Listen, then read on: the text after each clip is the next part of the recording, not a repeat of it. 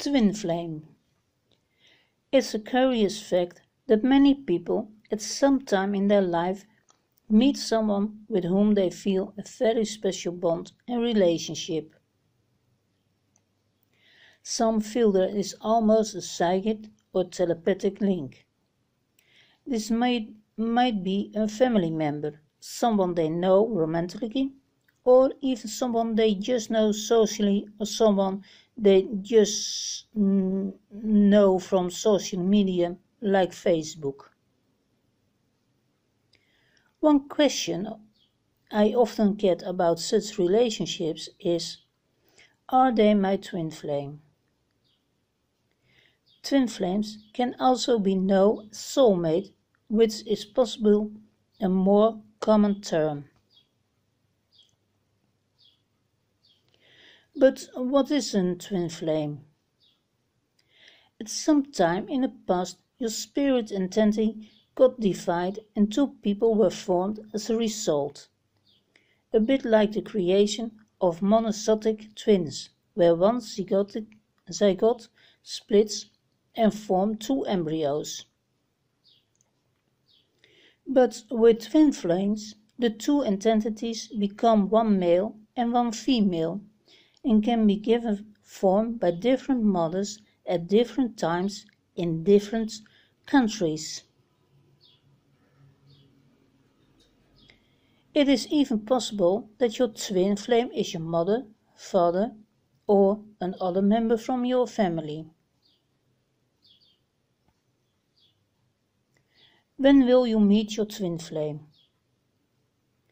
This is determined by when you are both reincarnated into this life, when the time is right. It may be that you already have met your twin flame at one point in your life, but you didn't know that. Later in your life, you can meet a person again, and then you know that is your twin flame. Another question they ask me, will we in the future live with each other? That depends on some other factors. You or your twin flame are married, and then is the question, will you or your twin flame stay with the partner? There is also the possibility that you will have a friendship. But what will happen? The bond you have with your twin flame shall stay because it is a very strong bond.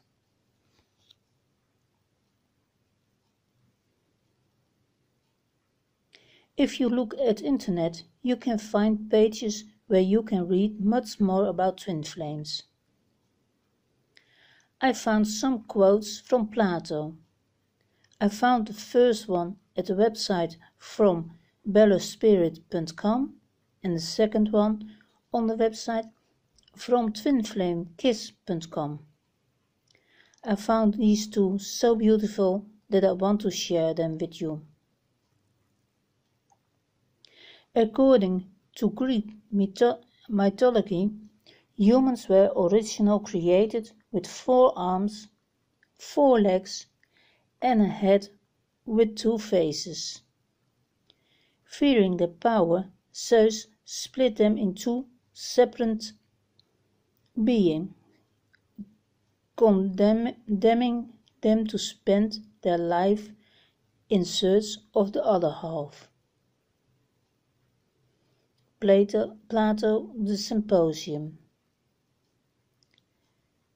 And when one of them meets the other half, the actual half of himself, whatever he be, a lover of youth or a lover of another sort, the pair are lost in an amazement of love and friendship and intimacy, and one will not be out of the other's sight, as I may say, even for a moment.